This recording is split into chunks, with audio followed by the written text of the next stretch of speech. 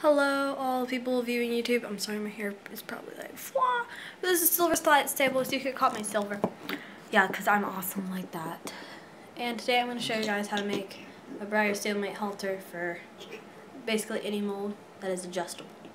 Well, the headstock is. So, with a detachable lead rope. So, yes, just please keep watching. This is what you will need. Your Briar Stablemate model, paper clips, a hot glue gun and hot glue sticks, ribbon 1/8, and I prefer the silky kind because that's just kind of what makes it adjustable. You're also going to need pliers and scissors.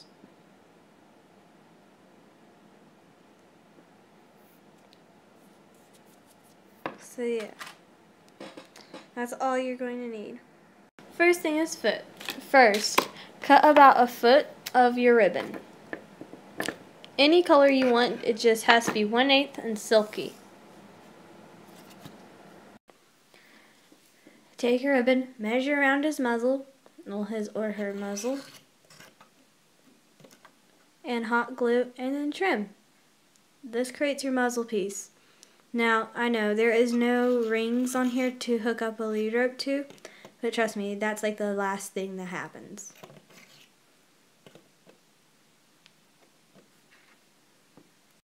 Now, hot glue the remainder of that foot-long piece of ribbon that you cut to one side of your muzzle band.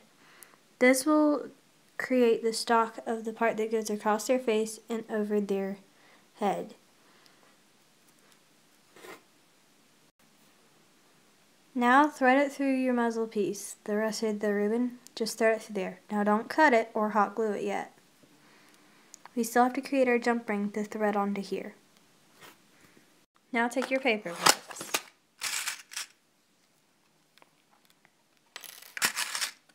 Get out a paper clip. And we're going to actually create this by sticking our, by like kind of folding it outward, sticking our thumb in it, and then pulling it this way until it snaps. And there you have your two things. I prefer using the smaller one, but you can use whichever one suits your fancy. Now that you have that done, take your pliers and bit it into the shape of a ring.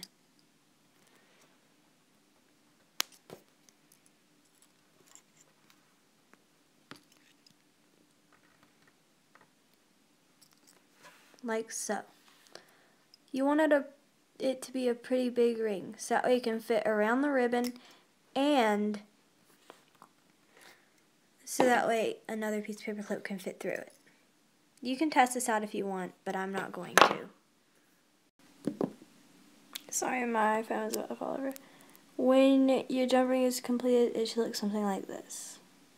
You can also do this using actual jump ring wire or craft wire. It would actually probably be a whole lot easier to cut it. But this is how I make mine because it's cheap. And it's pretty much easy, so yeah. So now the next thing is to, try and get my camera to focus on my model, is to put on the halter right now. Now choose whichever side you want to be adjustable, like right now. Now you should be able to look at it, and if it's coming up over, like on its eye, on one side, pull that down, because you want this to be complete. You want this side to be even with this side. This side will still be able to slide up and down, but this side won't. So make sure that this one is in the right area. Otherwise you just messed up your whole thing. So now take the remainder of your ribbon and thread the jump ring that you just made onto it. And then all you really have to do is pull it up to where it kind of lines up with the muzzle piece. Now the next part is what makes it adjustable. And the only reason that I'm doing this for him is so that way, because I don't want to like chop off his ears with playing with his halter and stuff. So, yeah. Sorry guys, I just had to trim off some of my ribbon before I did this step. Yeah, if you have a really long piece, just trim off about like maybe 2 inches, if that. This step is gonna be really hard for me to do and not like mess up your guys' line of view. So now you're basically just pulling this through part of your headstock and tying a knot. Like you're tying a loop around it. Then stick it through here. And then you're gonna stick it through here. Holy crap, he just fell down.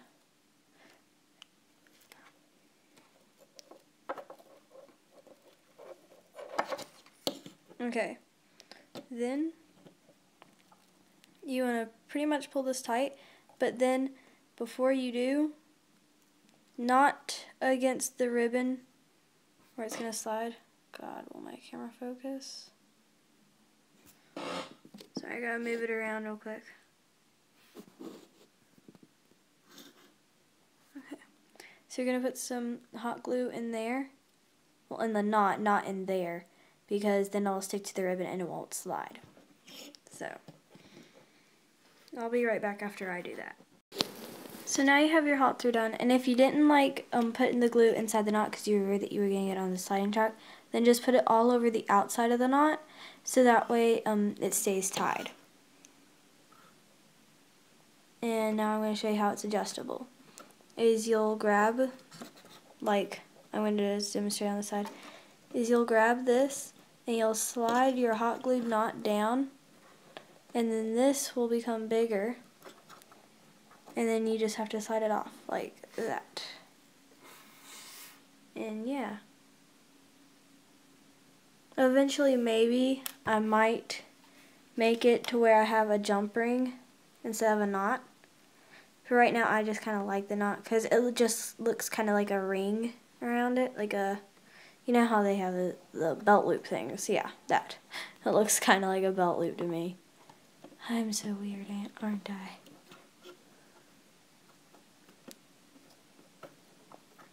So now for the lead rope. Be back in just a sec. Also, I forgot to mention that you can do the adjustable thing with a homemade buckle if you want, but I'm really bad at making buckles, so I didn't. Now just take a piece of paper clip and turn it into kind of a hook with a little loop on the end of it, shaped like this.